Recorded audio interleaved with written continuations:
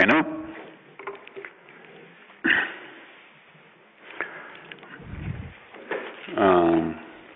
voy a hablar en español porque nuestro amigo Romeo sé que entiende español.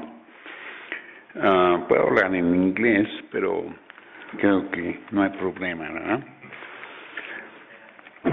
Bueno, es un motivo de alegría, honor, orgullo tener al doctor Romeo Cardoso aquí en Biomédicas. Él es un brillante científico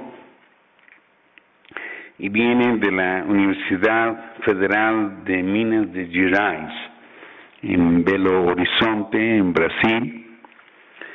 Y aunque no lo crean, tiene un Medical Doctor Degree en 1965 y tiene un PhD en Pathology, pero él se convirtió poco a poco en biólogo y lo dice con orgullo, cosa que a mí me da mucho gusto. Romeo ha hecho varias contribuciones importantes en biología y una de ellas, que tiene varios años, desde 1992, es el concepto sistémico de lo que es un gene. Recientemente un hermano mío, físico, me preguntó qué era un gene y no supe contestar. Muy complicado. Pero recurrí al artículo de Romeo y decidí leer ese pedazo. En 2008, él tiene una contribución importante de un enfoque reduccionista de los polimorfismos de proteína, junto con la evolución de la complejidad en los animales. Y desde 1995, él elaboró un modelo biológico del origen y evolución del código genético. Su modelo, del cual él tiene varias publicaciones, se llama Cell Referential Model.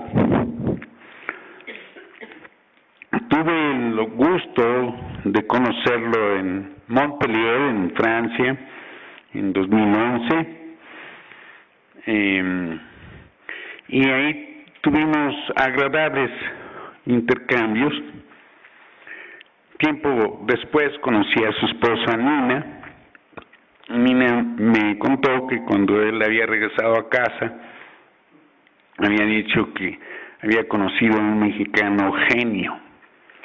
Pero 5 días después, dijo, no, está loco. Lo agradable es que estuvo en Cuernavaca, en el Centro Internacional de Ciencias, Romeo, Nina, Sabio, también su alumno. Estuvimos como un mes trabajando juntos. De ahí salió un artículo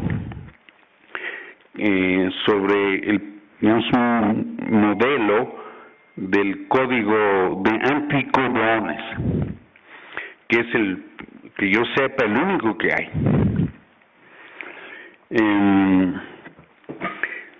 Yo, por mi cuenta, hemos contribuido a un modelo matemático del origen, más bien, de la evolución del código genético, pero que ha hecho collapse o crash con su modelo. Entonces, pudimos demostrar que el modelo, otros modelos como el de Rodin-1 y el nuestro eran iguales.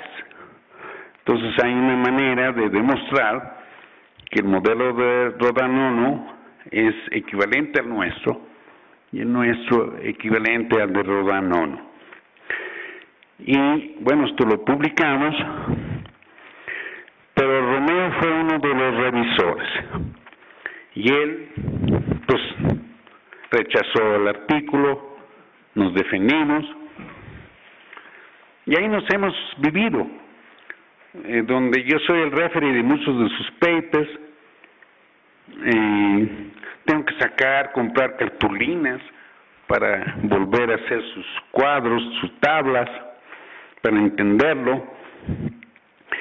Y debo decir al final, para no alargarlo, que es un honor para mí tenerlo como amigo, pero es que siempre estoy aprendiendo de él. Es un maestro, para mí sigue siendo un maestro, y cada vez que hablo con él o discutimos, aprendo cosas nuevas. Entonces está aquí ahora porque vamos a hacer un modelo matemático de su modelo, que resulta que sí va a haber convergencias con nuestro modelo. Nada, estamos hablando de tiempos distintos. Lo interesante de su modelo, bueno, tiene muchas cosas interesantes, pero una de ellas es que él empieza donde debe de empezar, de lo más sencillo, del principio. Entonces su contribución sí está pegado al origen de la vida, a la parte de la piedra, de la geoquímica, donde se ven arcillas, se ven superficies que actuaron como catálisis para obtener polímeros. Y bueno, pues aquí los dejo con el maestro amigo Romeo.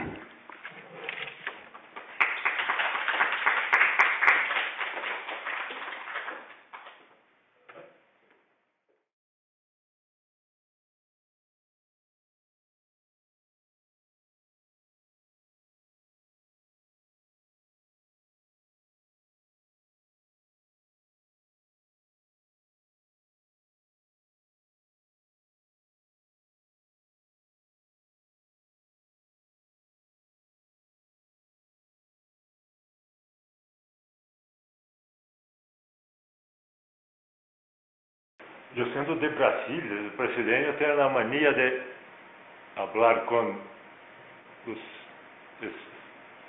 la planta de español en una mezcla que se llama portuñol, pero no me atrevo a mantener esto, que será una confusión enorme.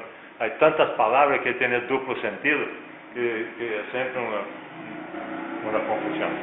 Entonces, I ask your excuses for speaking in English. I think it will be less complicated for me.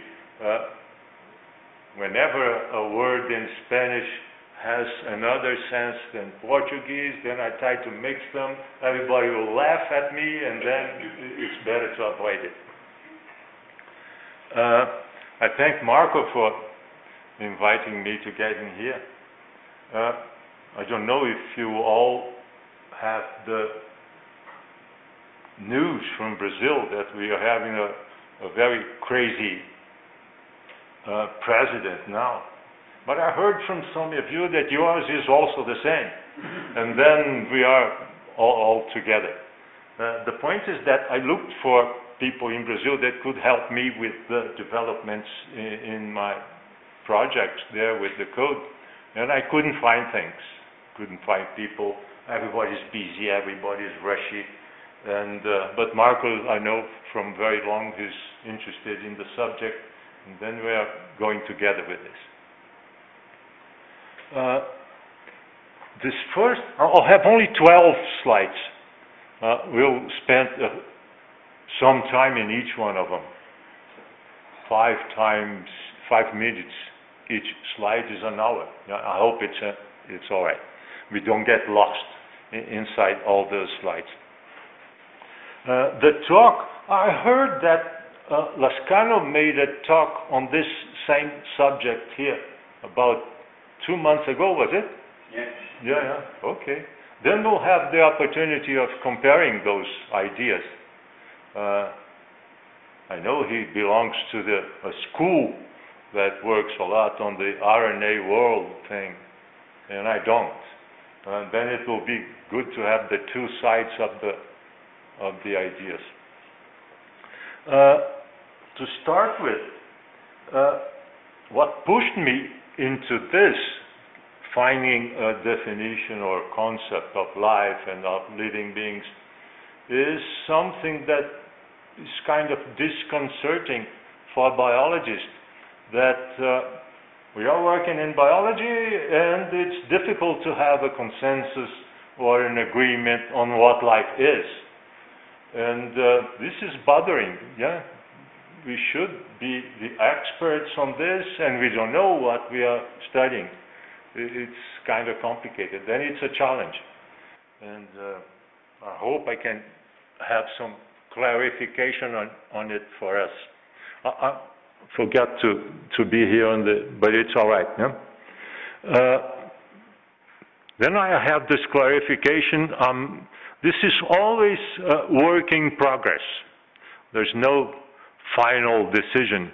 The subject is very complicated. It's called the paradigm of complex systems. And we don't have the expectancy of solving all of it at once.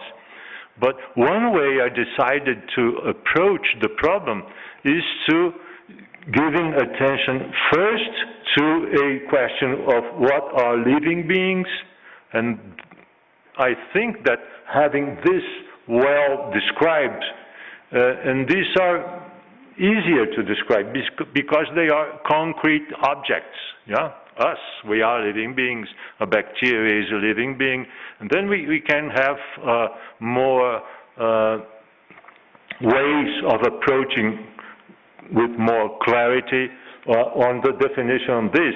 And I hope that having these defined, we get life as a consequence, and that's easy. You know? The problem that arises from the attempts of defining life from the beginning. Everybody has its own definition of life. Physicists have a definition of life. Mathematicians everybody feels free to have a definition of it. And that means that life can be approached to very different things. But biologists have one way of approaching, which is studying living beings. The problem also reaches some kind of a clash or a conflict with religious approaches that used to say that life is something that was put inside something that was not alive to make it living. And this kind of thing would say that life is an entity. And this may be one of the problems of making it difficult to approach. With this approach, it started from living beings. We are not saying that, we are saying that life is not an entity. It's something that grew from the inside of living beings. Then this is the nice of the approach of starting with living beings. We know what organisms are, we define them, and then we say that life is the whole set of properties of living beings and some specific set of these activities of living beings. That's one approach. The other is this picture here. I like this picture. That's Le Penseur from Auguste Rodin, and the Quixote. I think it's a good description of us.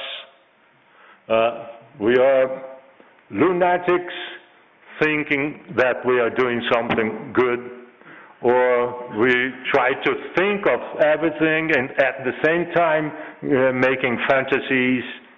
And I think it's a good description of humankind. Yeah? We are not only lunatics and not only thinkers, rationals and things. We mix these things together.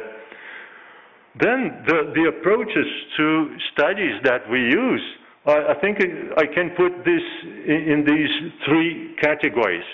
We use our emotions, aesthetics is one of them, in everything we do. And science also has lots of emotions involved in it. And there are two sides of the things we work.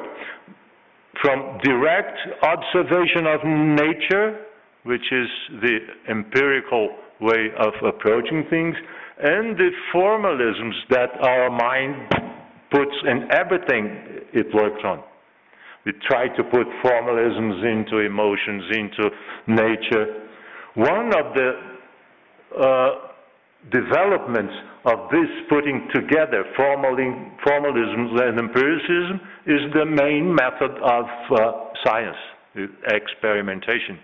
We tend to trying to describe nature with procedures that involve formalities, like isolating conditions, isolating contexts and things, and so that we can take descriptions of nature with a good sense. And when we get those descriptions and they satisfy our aesthetics and emotional approaches, we are pleased with it and they say, oh, that's a good model. And then I think I made a list here of things that we have to learn from this first slide. This is going from the concrete to the abstract. This is the icons of the human activities, the three roots of our quest for knowledge. And the one thing that we might aim at is to have a simple description of things. And that's what I'm trying to do, in spite of the object being very complex. I like to, this is a summary of what we are going to do. We are going to describe first individuals. I have here 5 slides there. Then we go to the populations of living beings, which are made through interactions between individuals. And then we get some things of the human activities that are affecting the whole of the evolution of life. I have only 2 technical slides that will be the first ones after this, so that I will excuse myself for bringing these 2 technical things that may be not easy for some people to understand, but it will help for those people who do understand chemistry to know that the ideas I'm bringing are based on some empirical stuff and not just ideas coming from the mind. And this is the picture, a summary picture of what a living being is and of how it was made. We have here a halter with the 2 sides. One is nucleic acids and one is proteins. The idea for the origin of life, for me, it's right in the beginning. It's in the waist between these 2 sides of the halter. The waist here would be the system of protein synthesis. That's the greatest simplification possible, to say that a living system is a system that makes proteins. We have here nucleic acids, which are the memories and the producers of proteins. These include genes and ribosomes and RNA all in between. And this makes the system that makes proteins, and proteins are the workers and the products of the memories. Then I have memories, the products, and these systems developed a way of getting sustainability, which comes from metabolism, which is made from proteins. You see the arrows here are bidirectional. Proteins makes nucleic acids the same way as nucleic acid makes proteins. This makes a circle. The circular things are very difficult for us to manage, to try to know where it started from. One idea that we have is that living beings arose on the Earth. There are many hypotheses of it coming from the outside, but none of them is still strong enough. Then it comes from the Earth. For sure it comes from geochemistry. And then we have to learn something from geochemistry that could make proteins first, and then having proteins and this geochemical start gave origin to a system which is RNA and protein. That's the simplified view of how this protein synthesis system started. From something that is unknown from geochemistry to make protein, and then these two together gave origin to the protein plus RNA thing. And this is the reason. There's a star here which is the start of things. We will have some concepts on the living beings first and then life later. We give some part, there are the two partitions of the living being. One partition is the metabolism, which interacts with the environment. The other partition is internal, RNA and protein. DNA is not much involved with this because everybody agrees that it's a late introduction after RNA was already there. Then we get to populations and how the interactions are done, and then the description of what humans, some of the aspects of the human activities nowadays. One first teaching that we need to know of is how to get systems of protein synthesis at the beginning of life and as it is today. As it is today, that's the big picture here of a ribosome. This is the present day machine that makes proteins. It's called the ribosome. I have a simplified description of what a ribosome is. It is a structure that holds two tRNAs together and facilitates protein synthesis at their tails, the tails of the tRNAs that carry amino acids. Then this same description of a structure that holds two tRNAs together and facilitates the synthesis of the fusion of two amino acids together. And I was brought, I will not give you the details of what the genetic code is or what, but I took this idea here to generate a proto-ribosome which is possible and plausible in accordance with prebiotic origins, and that is a simile or a mimic of the ribosome. This structure here has two oligomers, which are chains of something that we don't know what they were. They may have been peptides, may have been RNA, may have been something else. It was made from geochemistry, oligomerized on top of crystals, and they are oligomers. The only thing that is necessary from them is that they can pair one with the other, and they can carry amino acids at their tails. Then I call them proto-tRNAs, but they may not be RNA, may be RNA, or may be proteins, something else that was there at that time where a system of protein synthesis was starting. You see here that the two tRNAs are paired laterally one to the other, following a sequence of messenger RNA. The messenger RNA has a sequence of codes which are complements to the codes in tRNAs, and these are joined laterally, guided by the messenger. In this structure here, the physics, especially the quantum physics people, call these things singularities. That's a singularity. We have two proto-tRNAs that substitute these two here, and they bind one to the other There was no messenger RNA at that time. There were only codes in the proto-tRNAs themselves.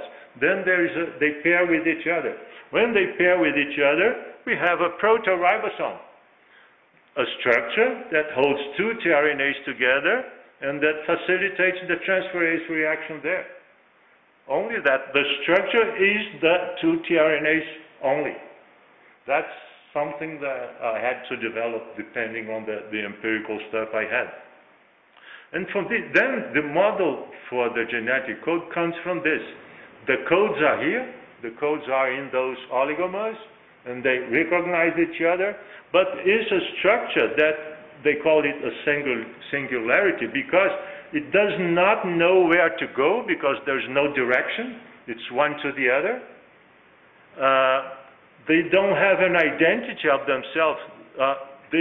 We may call them. Both are anticodons, but at the same time, they are codons for each other.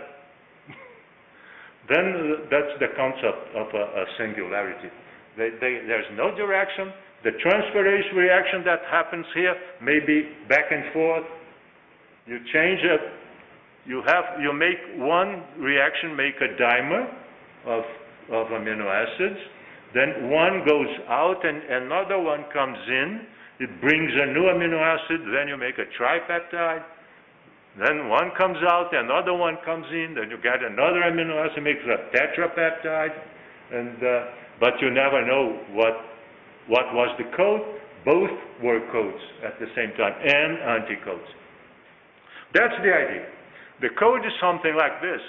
Nowadays you have DNAs. The code reads like triplets in copies of one of the strands of the DNA, which is an RNA, and that's an amino acid, which is the product. That's the meaning of the codes. Then the codes are here, and the meanings are here. These amino acids are the things that are stuck on the tails of tRNAs. And that's a small protein coming out. Here we have double helix. Here we have some more complicated structures. Now it's linear, which gets a 3D structure afterwards. The linearity comes from messenger RNA, which is this here. But this is the complicated thing. This is enough for saying how were the protein synthesis machine originated from this singularity to get to the ribosome as a linear directional stuff. When we got to this is only to show you how I developed the concept of a living being, starting from the genetic code studies that we made. When we were studying, do you remember the previous slide? We have pairs of the tRNAs. The pairs of tRNAs mean pairs of anticodons, where they bind one to the other. And then I started examining the whole genetic code table, which is 16 square boxes. Each box has 4 triplets. Then you have 64 possible codons. And from these, I was looking for the pairs.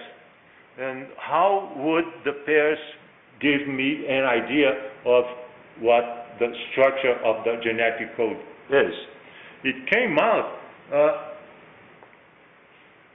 everybody that studies the genetic codes wants to know one very simple thing, which is the order in which the amino acids got into the code, the order in which they were encoded.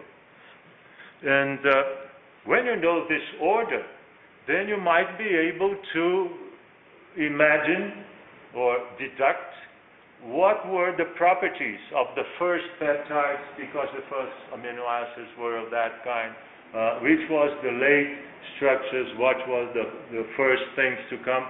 That's the ideal of everybody who studies the code. The proposition I reached was that the first code was this pair, which is glycine here and glycine here. The anticodes are GG and CC. The second one was serine, which you have serine in both boxes, which is GA and CU. Nowadays, this glycine is substituted by proline. But the idea is that in the beginning it was glycine in both boxes here. Nowadays, serine is still there. This is the only fossil evidence that we have for the code having started with pairs. There is a pair of serine, which is the only fossil of the early structure that I imagine happened throughout the whole code. And when I had this indication that the first were glycine and serine, I had to look for the reason for that. The problem arose there because this couple of amino acids that are proposed to be the first was not accepted as the first ones in other models of the code. The main model comes from Stanley Miller's and Eigen, Manfred Eigen. I think Lascano likes this model too. He studied with Stanley Miller. Yeah? It's the model that proposes that the amino acids first were in this row here, which is valine, alanine, glycine, and aspartic. That's the first, most of the people use this as the first ones. But mine departed from it. It's glycine and serine. And then I got stuck with it. Oh, nobody will believe my model because I'm not agreeing with the most accepted theory about it. And I had to look for an excuse. At that time, I decided to retire. That was 2008, 10 years ago. And I thought a model was good, but I had to study. You knew from the presentation of Marco that I was starting as a medical doctor. Medical doctors study only animals and a few microbes that make diseases. And these are all present-day organisms that use a code which are for heterotrophic organisms. We eat organic materials that are made by other organisms. And in these, we are digesters of pre-made organic matter, mostly glycos. Yeah? And all the models also use this heterotrophic thing. And in my knowledge of biochemistry, there was nothing that indicated this glycine and serine first. Then I had to retire to study, and I spent 1 year with a book of biochemistry of microorganisms, which is Brock, to study that thing. And in there I found the reason for this proposal, glycine and serine being first, which is this pathway here. It's called the serine cycle or glycine-serine cycle, which is the smallest of all cycles of central metabolism that people know of. It's called the glycine-serine cycle. It goes from glycine to serine, which is, glycine has 2 carbons, serine has 3 carbons. There's many other compounds here, which are all 3 carbons. That's the pyruvate, pyruvic acid family. Then it gets another carbon here to make oxaloacetate, which is 4 carbons. And these compounds with 4 carbons divide into 2 compounds of 2 carbons each. One gives origin to glycine again, and the other is acetyl-CoA. Then this is the simplest of all the central pathways of metabolism, which go from C2 to C4. And the C4 regenerates the C2. And being so simple, it starts with 2 carbons. When you start with 2 carbons, the only sources of substrates that can give it is either another C2 or C1 plus C1. Then it's the simplest of all possible kinds of substrates. Substrates here are in this family of C1 sources. That's CO2, formic acid, formaldehyde, methanol, or methane. These, and it's strange, both CO2 and CH4 are the greenhouse effect gases. Then these are the sources of substrates for this. When you are using C1 compounds as substrates, you are already at the bottom of the well. You cannot go deeper looking for simpler substrates. Then I think it's a good candidate to be in the first. The other argument on this is that they are also the most abundant of organic sources on Earth or anywhere else. There is Enceladus, I think, which is a satellite of Jupiter, which has oceans of methane. And then this thing is abundant everywhere. And the atmospheres of what we know are all with abundant C1 compounds. And if you get C2, they're less abundant. You get C3, they're even less than C2. The larger the molecule is, the less abundant it is. Then this is abundant substrate and simplest of all, making together the simplest of all pathways. Then I think this is a good indication that the starting of metabolic pathways in organisms follow the general rules of evolution of the universe. They follow the law of mass action going from abundant to less abundant, and they follow the gradients of energy, the gradients of mass, and I think this is one demonstration that the origin of the metabolic pathway, which is also the origin of life, involved laws of nature, which is then nothing special or divine or specific to life. It took what was more abundant.